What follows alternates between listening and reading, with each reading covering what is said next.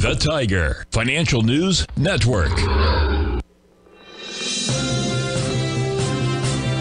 TFNN. Headline News Update. Welcome, folks. The Dow Industrials finished down 79, Nasdaq up 3, S&P's down 4. Gold contract down $13, trading at $2,006 an ounce.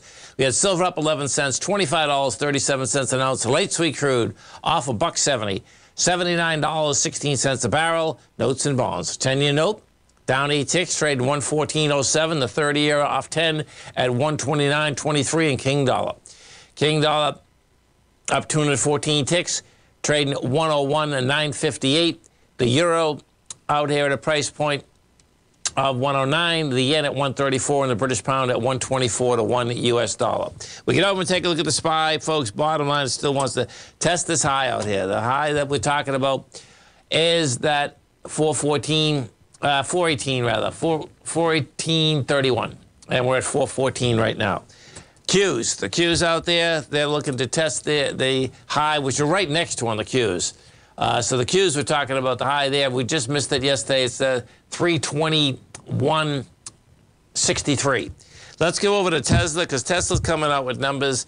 Let's see if they have come out yet. Let's see. What do we got here? Let's look at this, because Tesla comes out pretty quick, actually. So you get 401. They're not out there yet. Tesla closed at 180. And, you know, there's no doubt they went down on their pricing pretty dramatically. And, of course, that says that you have competition. That also says that the fact of the matter is that they got to move product. There's more supply than there is demand. We go over to the gold contract. We take a look at the gold contract. That did reject lower price, but you had big volume in the gold contract today. So I expect we're going to be right back down there. That's at the 1980. It looks to me that gold can get down into this 1939 level. We closed out at 2007, and what that's going to be about, that's going to be about the U.S. dollar. The dollar wants to do a bounce out here. The dollar's in a downtrend.